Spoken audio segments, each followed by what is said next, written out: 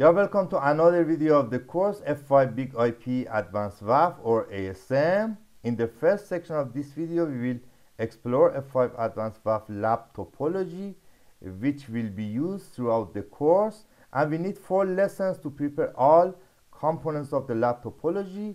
And for the first lesson, we will configure DVWA or DAM, intentionally vulnerable web application, using for security testing during the course.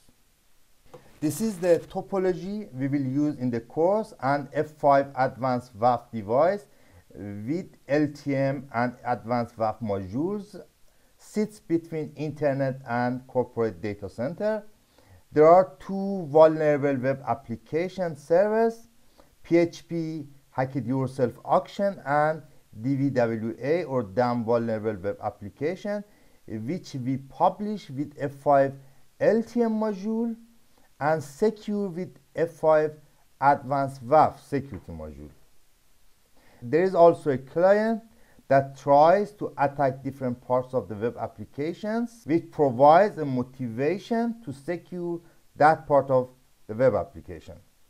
In the client, we will use MITM proxy as a web debugging and interception tool that we use to analyze and manipulate web traffic. More specifically, F5 has 3 interfaces in the management inside and outside zones with the IP addresses, as you can see, 192.168.1.191.10.1 and 2.191.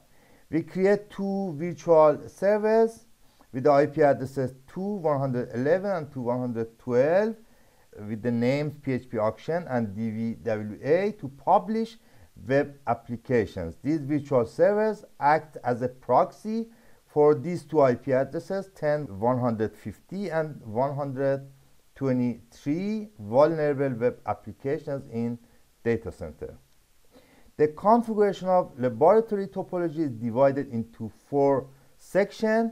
In this and in the next section, we will configure and prepare vulnerable web applications. First DVWA and then Hack It Yourself PHP auction in the next lesson.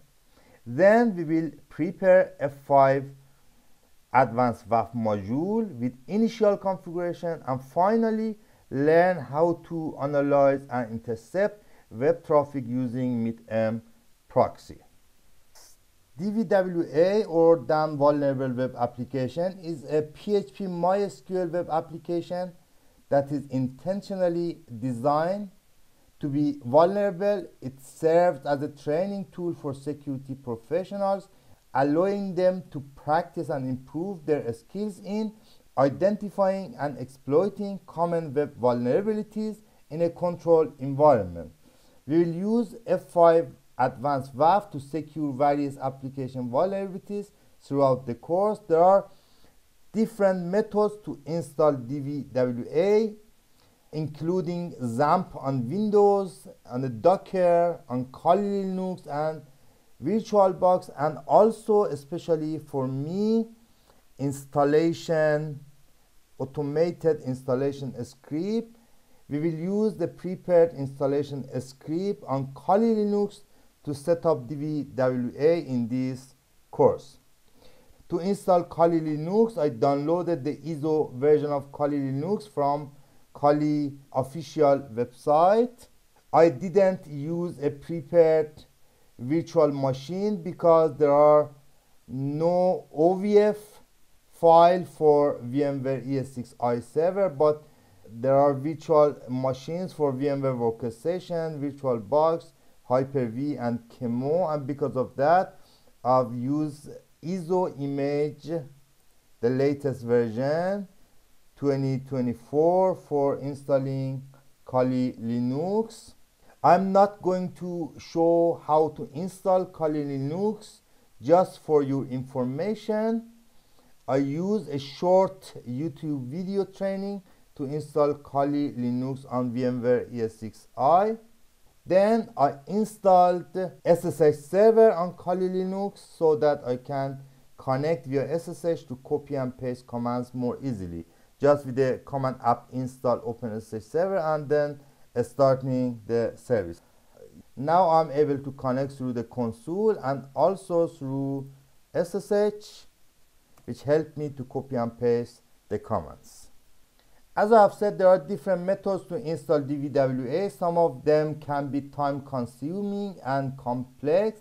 Therefore, I decided to use a prepared installation script to install DVWA. In this method, according to DVWA official GitHub website, all you need to do to download the script using wget command and then make it executable using chmod command and then running the script with your sudo privilege.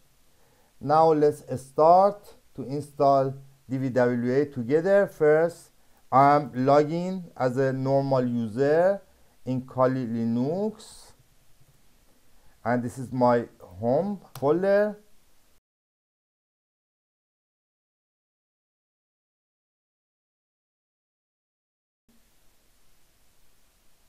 Now it is downloaded. Then let's change the permission to make it executable, and then we will run the script with sudo privilege.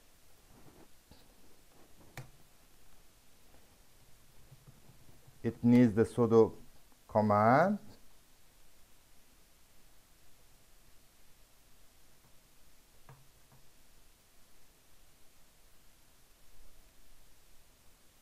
After installation, you can connect to the web server using Kali Linux local IP address and DVWA at the end with default username admin and default password.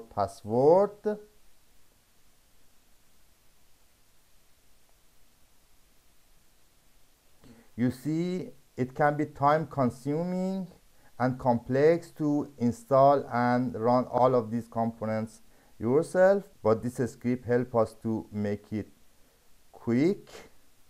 It needs the SQL user and password. I will use root as the username and enter, that means no password, just for a test environment.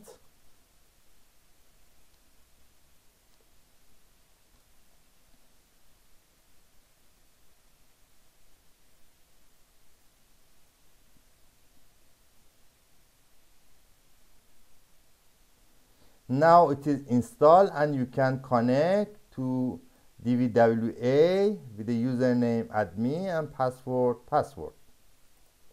The IP address of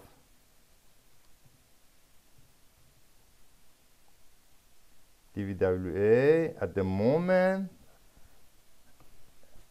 and with the username admin and then password. But I will change the IP address of the web application according to the topology. At the moment, I want to have access without using advanced WAF. When you first connect, you will see possible errors with DVWA web application installation. Here it says that make sure that these two flags, allow URL fopen and allow URL include, are enabled. We will use a php.ini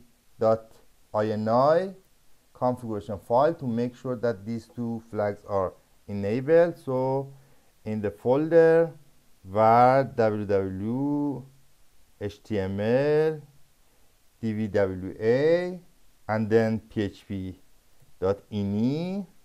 we see that these two flags are already enabled, allow URL fopen and allow URL include, so we don't need to do anything. At the end of the page, there is a button, create reset database.